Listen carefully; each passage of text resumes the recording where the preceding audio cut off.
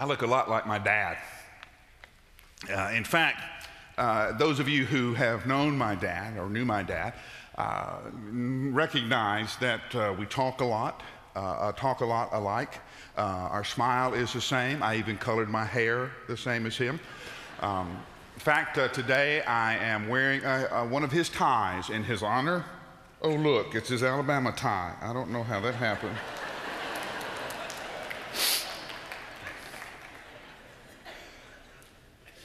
But those folks who saw him teach, my dad taught Sunday school for over 40 years.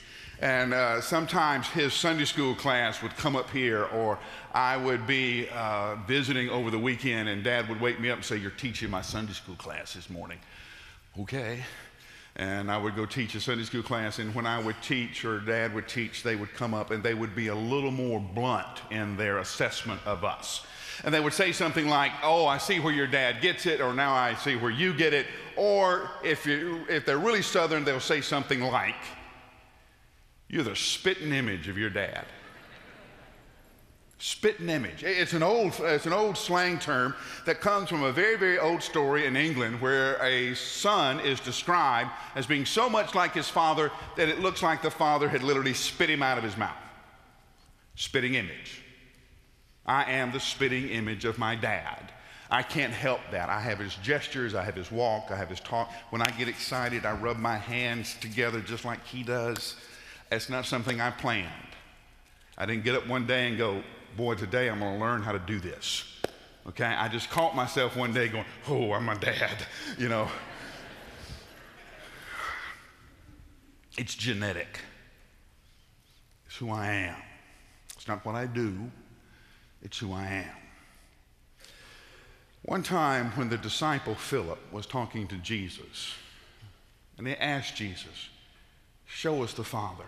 And Jesus answers, "How long have I been with you that you would ask to see the Father? Philip, don't you understand that if you have seen me, you have seen the Father?" Now, if Jesus had been a Southerner, he would have said, "I'm the spitting image of my Father. I'm the spitting image of my Father. If you've seen me, you've seen him." Jesus came to show us that. Jesus came to portray that in real life, to be the spitting image of his Father. Not only that, he calls us to be the spitting image of him. The word Christian means little Christ. Or again, if we had written that passage from Antioch there in Acts, if we had written it in the Deep South, we would have said this was the first place that Christians were called Christian, because they were the spitting image of Christ. Now, we are 21st century Americans. We know the goal. We got it written down. Be the spitting image of Christ. Goal number one. How do we do that? What's the strategy? What do we have to do that? What are those things on the list? And Jesus gives us that in what we call the Sermon on the Mount. These great passages, 5, 6, and 7 in the Gospel of Matthew. Today we're going to read the Beatitudes, where Jesus talks about how the people of his kingdom act and live. But understand what he is saying. He doesn't describe what we do. He describes who we are. This is what the Father looks like, Jesus says in the Beatitudes, and his children are spitting images of him. Matthew chapter 5, verse 1. Stand with me in honor of God's word.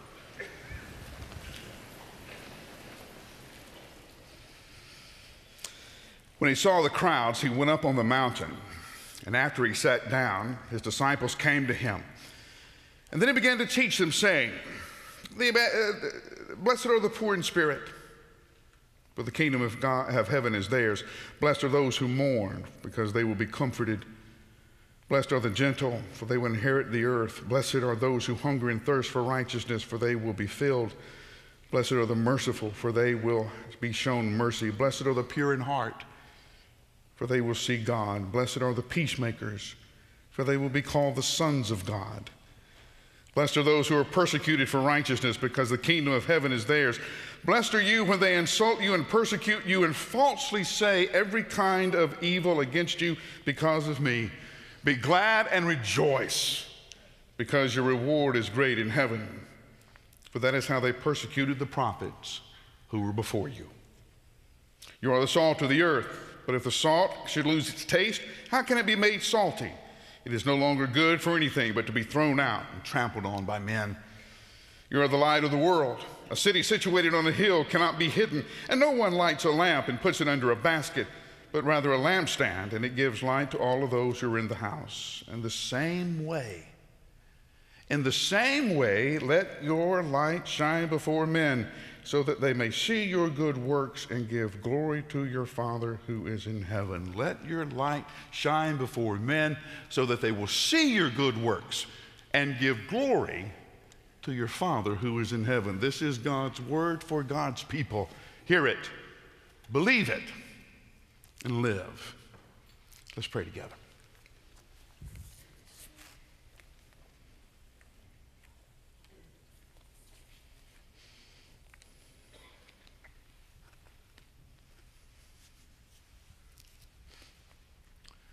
Make us into your essence,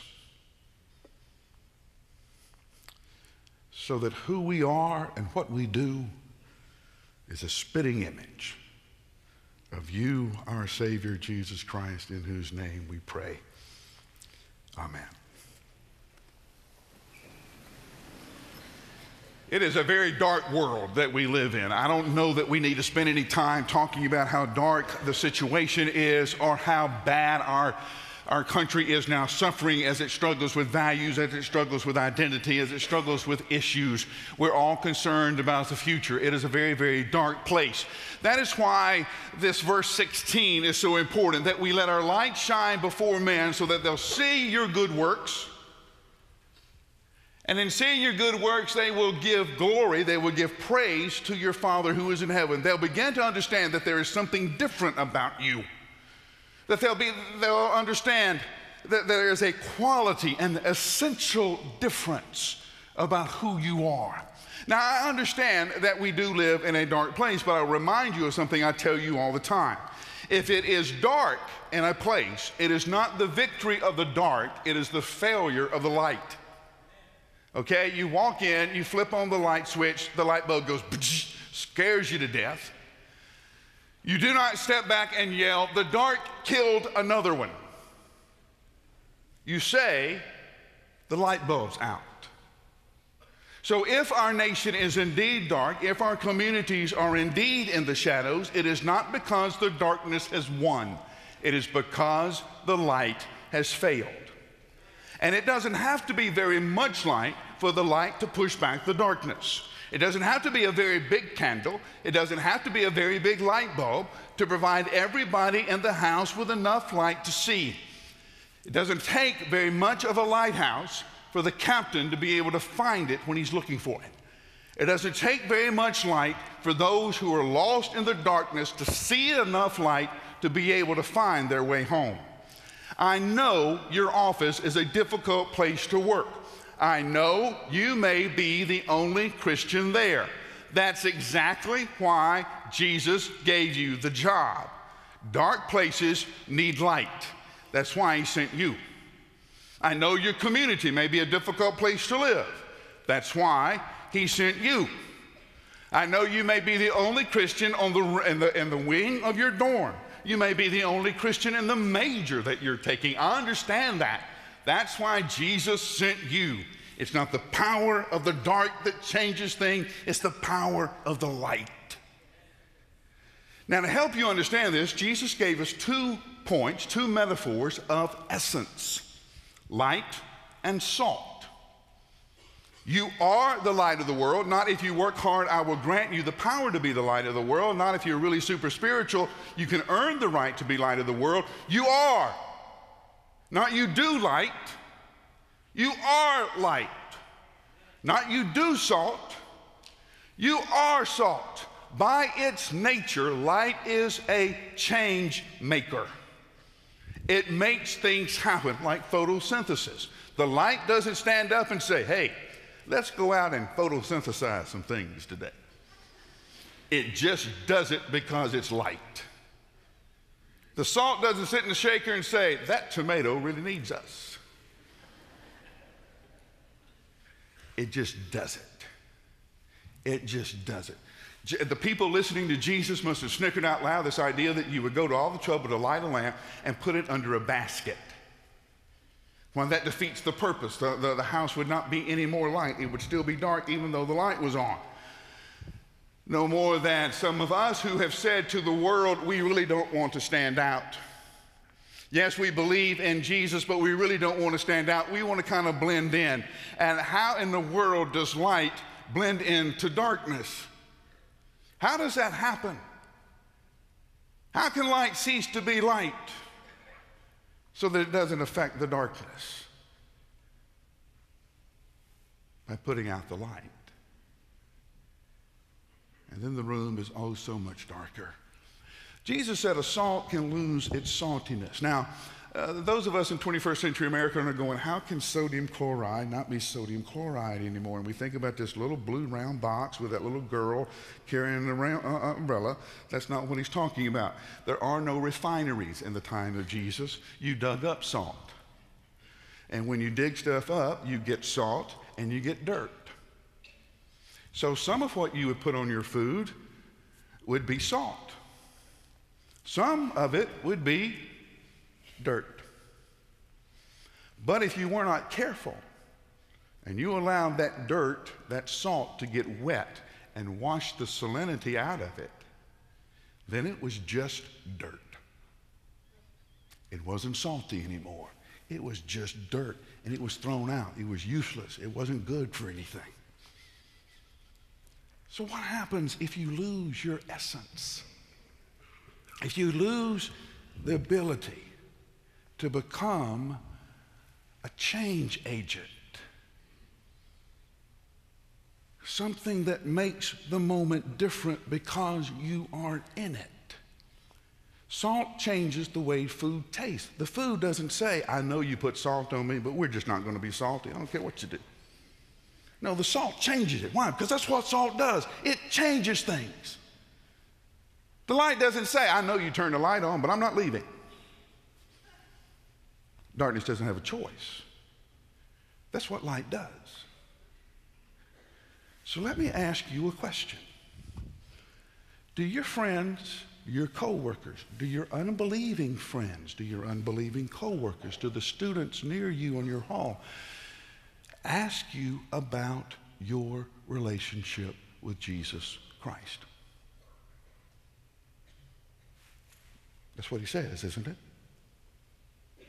Let your light so shine before men that they will see your good works and they will give praise to the Father who is in heaven.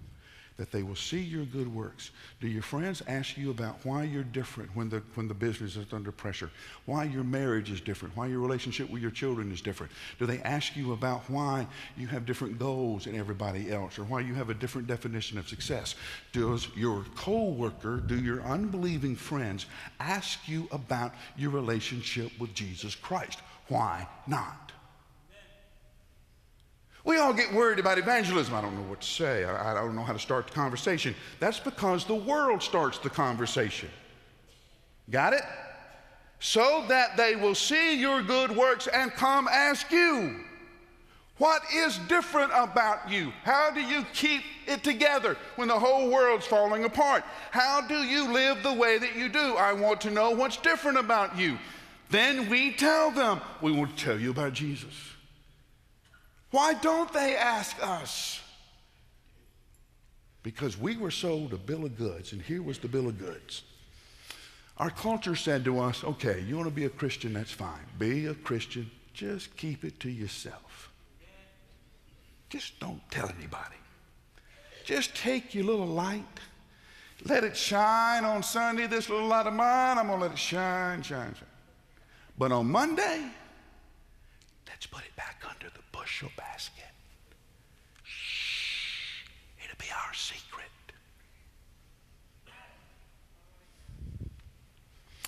And what we didn't know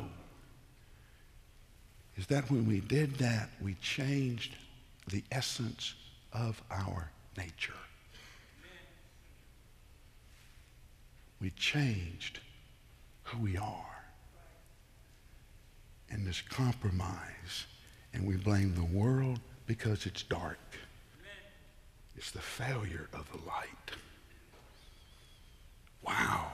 How do we do this? Well, it's what Jesus talks about in these first handful of verses from what we call the Beatitudes. Now, Jesus is not bringing us any new teachings. You can find scriptural references that refer to this exact teaching and somewhere in the Bible. And a lot of times you can find a one-to-one correlation in what Jesus said and how Jesus described himself later. For instance, blessed are the meek, for they will inherit the earth. Jesus says in Matthew, all of you who are tired and heavy laden, come to me and I will give you rest. Why? My burden is light, my yoke fits, and I am, what's the word? Meek and low in heart. Same word.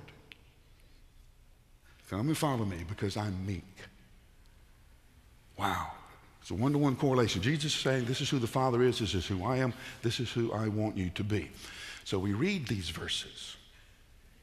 We read them. Blessed are the poor in spirit. Blessed are those who know in the presence of God you're broke. You don't have anything to make it happen. You don't have anything that God would owe you. Who has known the mind of the Lord? Who has been his counselor? Who has loaned money to the Lord? Paul asked. That the Lord now owes him. Blessed are those who mourn over their sins and the sins of the world. Blessed are those who weep the way Jesus wept over Jerusalem. Jerusalem, Jerusalem, I would have covered you under my wings like a mother hen pulls her chicks to her, and you wouldn't do it. Blessed are those who hunger and thirst after righteousness. John chapter 4. He's been talking with a Samaritan woman. The disciples have been off getting something to eat. They come back and say, here's your food. And he says, I'm not hungry anymore. Why? Because I have food that you know nothing about. Blessed are those who hunger and thirst after righteousness. Why? Because they will be filled. Blessed are the peacemakers. Blessed are the pure in heart. Blessed are those who make peace, reconcile. That's the word. For they will be called, the phrase is sons of God. And we always get upset going, well, don't girls get in here too? It's an idiom. It's slang. It is, blessed are those who make peace, who reconcile broken world to the God who made the world. Why? Because they will be called the spitting image of the Father. That's that phrase. You'll be the spitting image of the Lord. Blessed are those when you are persecuted. Blessed are you when they throw you in jail. Blessed are you when they say all kind of evil against you because of me. That's the way they treated the prophets. And we read that and we say, that's great, Mike. It's beautiful. It's almost poetry. Can we cross-stitch it and put it on our refrigerator? It is wonderful. But nobody lives this way, Mike. That's not the way our world is. Pastor Dr. J.B. Phillips preached a generation ago. He wrote his own version of our world's Beatitudes. Got a copy here just so I can get it right. Happy are the pushers, for they get on in the world. Happy are the hard-boiled, for they never let life hurt them. Happy are those who complain, for they get their way in the end. Happy are the blasé, for they never worry over their sins. Happy are the slave drivers, for they get results. Happy are the knowledgeable, mean people of the world, for they know their way around. Happy are the troublemakers, for they make people take notice of them. Now I know you're going, wow, Jesus has a much prettier beatitude. I really like the way Jesus says it. But Dr. Phillips got it right. This is the way the world is. Blessed are the troublemakers, for they make people pay attention to them. Blessed are the whiners, because they finally get their way in the end. Mike, that's the way the world is. It's a jungle out there. It's dog eat dog. That's the way the world really is, Mike. Don't you get that? Yes, I do. I get that. I understand how the world is. What I need to help you understand is it's not the way the kingdom is. Oh. That's the tough moment, isn't it? Now you have to choose. Now you have to choose, where is it you want to be successful? Where is it that you want to be blessed? Now you have to choose. Does Jesus understand what he's talking about? Now you have to figure out, does Jesus have it right? You see, Jesus came to show us how to live the God-focused life. He fulfilled the Beatitudes. His example for us tells us, one, not only is living this way possible, it is expected. Now, I know you have the same reaction I did. Oh, that's great. Put the bar as high as you want to, Mike. I can't get over it at this high. I won't be able to jump over it that high. Who can do this? Nobody can do this, right? How many of you have kept your New Year's resolutions? That's what I thought. Okay? Nobody can do it. In fact, Mike, Paul couldn't do this, could he? Didn't Paul say something like this? Funny how good you are at remembering those passages of Scripture. It's where Paul says, you know, I have tried harder than anybody. I kept the law. I exhausted myself doing that. Here's what I found out. Last paragraph of chapter 7. The things I want to do, I can't do. The things I don't want to do, I end up doing anyway. I find myself at war within my own body. What I want to do, what I know to do, what I can't do, what I don't want to do, that I do. I find myself at war anyway. Who can save this wretch of a man that I am? Now, we all know that. See? Even Paul couldn't do it. So I don't know why you're talking to us if the Apostle Paul couldn't do it. Well, he admitted what you and I need to admit. We cannot do this in our own strength. But that's not the only passage of Scripture Paul wrote. Philippians 4. What does he say in Philippians 4? I can do all things. All things. How? Through him who gives me strength. I can do all things. Blessed are the peacemakers. I can do that, Paul says, through the strength that Christ gives me. Galatians 3. I have been crucified with Christ. I no longer live, but he lives in me. I have been crucified with Christ. So the same Jesus that kept these Beatitudes in his earthly ministry now lives inside of me, keeping these Beatitudes through his life in my life.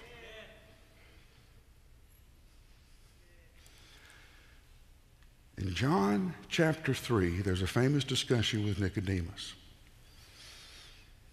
Nicodemus asked the same question we want to ask Jesus. We've heard you teach. How in the world can we do this? And Jesus' answer, you have to be born again. Let me put it down for all of us. You can't live this way until you're born this way. Okay? I am the spitting image of my dad. I was born that way. It's my DNA. If you want to be the spitting image of the Father who's in heaven, you're going to have to be born that way. You can't live this way until you're born this way. Until you're born into the kingdom that Christ came to give us.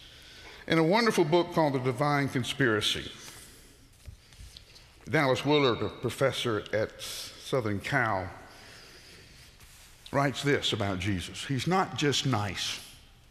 He's brilliant. He's the smartest man to have ever lived.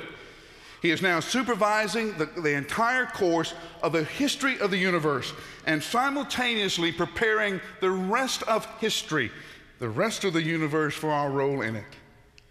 He always has the best information on everything, and certainly on those things that matter most to us in human life. So let us now hear the Sermon on the Mount, his teachings on who has the good life and who it is among us that is most blessed.